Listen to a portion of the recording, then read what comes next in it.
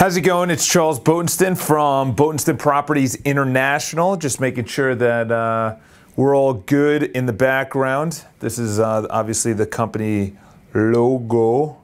Oh, that's nice. That looks cool. So make sure that I'm zoomed in. So essentially, today what I'm going to be talking about is the media and what kind of role it plays within the real estate market. How does it affect you? Why you should listen to them and why you should not listen to them.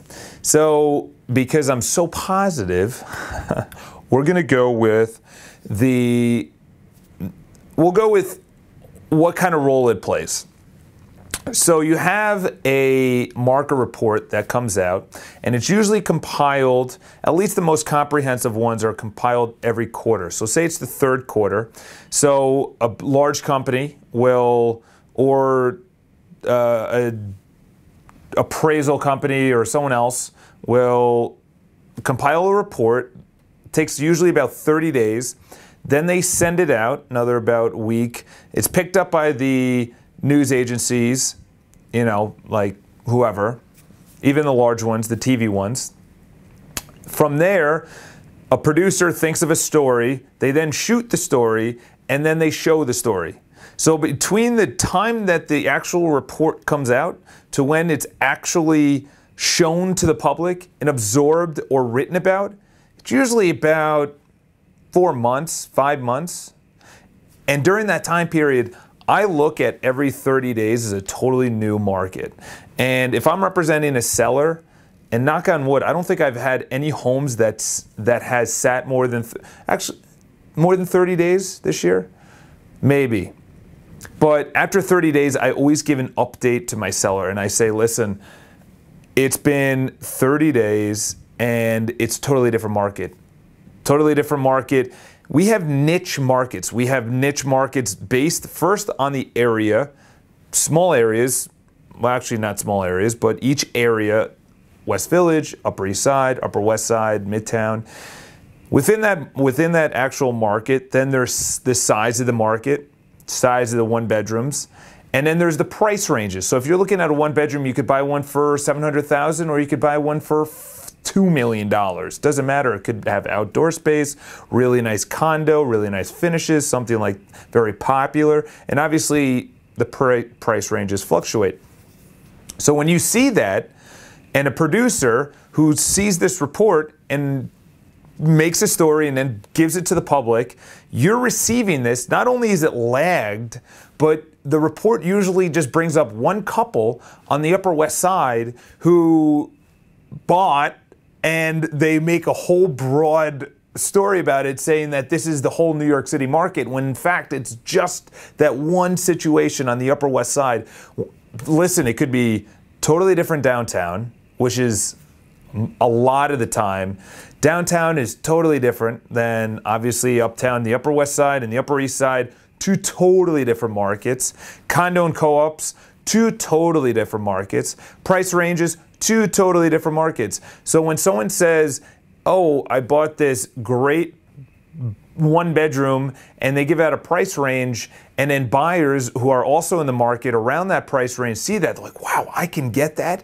That was one situation. You shouldn't take that as a broad across the market. That was probably in a rundown place that the market's not as expensive. The Upper East Side is not as expensive as downtown. So you can't take that one isolated incident, bring it downtown and say, I can do that price range, or I can get that nice place on the Upper East Side downtown. So take stories like that take an isolated incident, and the writer or the producer just broadens the market because they need stories. They need content. They need to produce something.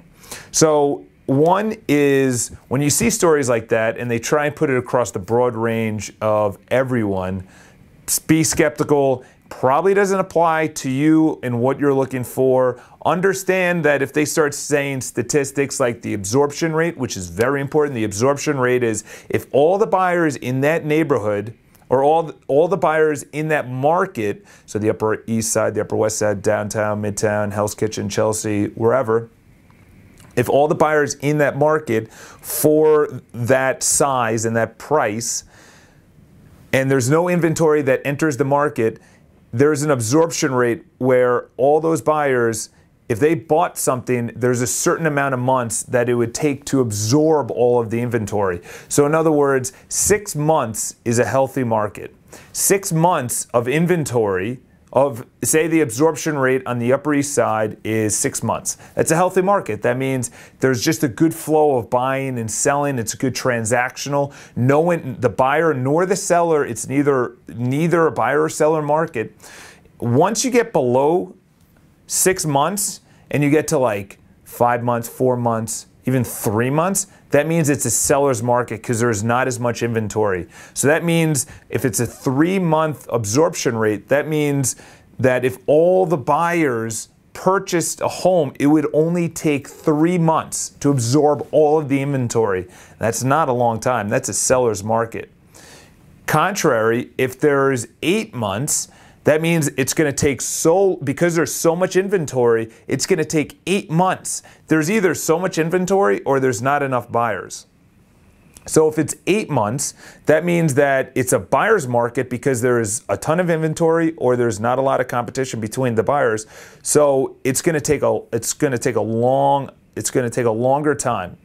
So 6 months, if it's above 6 months in the absorption rate, then it's a buyer's market. If it's below 6 months, especially if it's 3 months or 2.5 months, which has been a lot of the Upper West Side and a lot in the West Village in Tribeca, it's a seller's market. Below 6 months on the absorption rate means that all the inventory is going to get picked up really quick. So pay attention to those items in the news sources. But this is where it's a catch-22. When they start saying statistics, find out when that was. Because I see the market different every 30 days. New York City, it's quick. It's really quick. Buyers are educated, sellers are educated.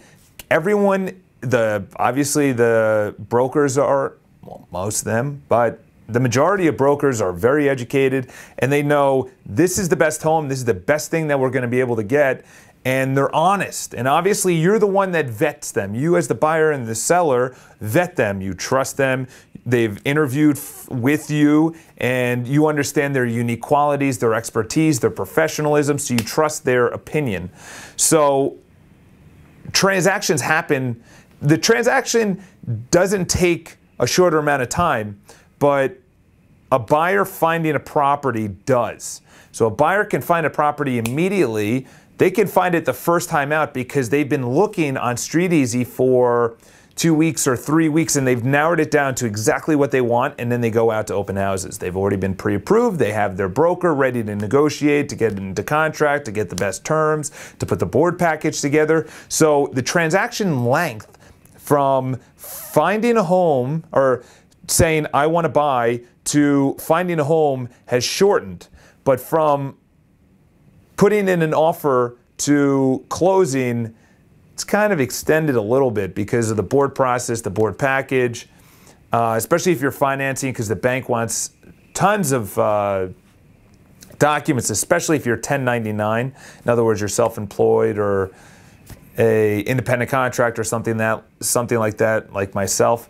So when someone says, here's this statistic, and they broaden it to a certain area, ensure that that statistic may not be find out when it was. Because to be honest, as I mentioned before, in my opinion, the real estate market changes every 30 days, and it surely changes quarter to quarter. So a quarter happens, 3 months happen, the results are compiled, which takes about 30 days. Then it's produced, then it's picked up, then it's sent out to the public. So that's 45 days after the report is compiled, and that report is from, 6, 7, 8 months ago. So take it as a grain of salt, take it as a broad spectrum. But I also want you to take, so that's one area, is take statistics as when were they compiled, and then when they take isolated incidents like this one gentleman on the Upper East Side who bought a 5,000 square foot, one bedroom for $100,000. You know, obviously that's the extreme example, but they think of unique cases because that's what brings in the eyeballs. That's the unique content that they need. That's what brings and appeals to the readers. So just consider that. I like the media when it's live and now, right now, like Curbed, Real Deal, a lot, realdeal.com, I think it's therealdeal.com, and curbed.com. They're more live. They're more today. This is what's happening. They are, but reports that come out by like New York Times or Wall Street Journal or The Post or Washington, USA Today, whatever, are usually, there's a lag time because they receive results, they think of a story, they produce the story, it gets picked up and things like that. So trust your agent because the agent is live. They are dealing with other areas of the market, other buyers, other sellers from all over. So they have all these different right now kind of deals. Like the Upper East Side is going to be totally different than the downtown market. The Upper West Side is totally different than the East Village. The Upper West Side in the 2 and 3 bedroom market is insane. It's completely crazy and competitive. So if you're looking for that, your Upper West Side 2 bedroom and 3 bedroom competition is going to be a lot less on the Upper East Side. So don't mix it up. It's between the markets, it's between the sizes.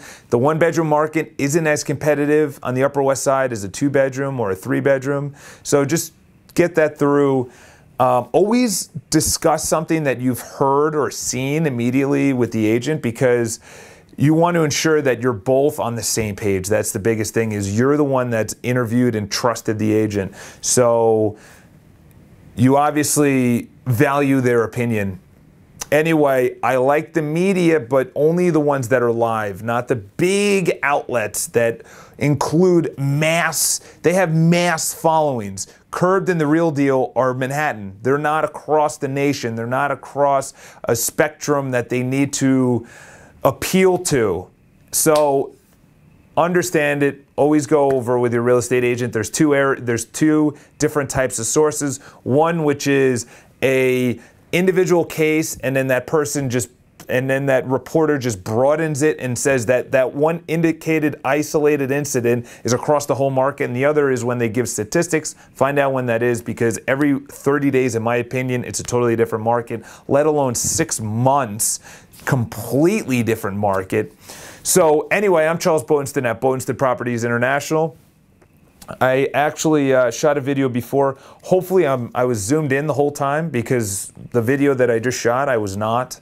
And I had to reshoot it. I actually like this video a lot better. So if you have any questions, definitely leave comments in the comment section, obviously, or on Instagram, which is our favorite social media website or social media app, or whatever you want to say. And follow us there or subscribe to the videos. We put out a video every single day. If you want a topic discussed, you obviously know I'm going to be very honest with it. I don't beat around the bush at all, and I want to ensure that you're as informed as anyone at any time, because there's no point in going into the market with just fluff or ill-advised information or advice. So if you have any questions, obviously leave a comment, subscribe to the videos, and I shall see you guys tomorrow. I make a video, as I mentioned, every single weekday. So tomorrow's going to be Friday, October 16th. So it should be a special day. I'll see you guys then.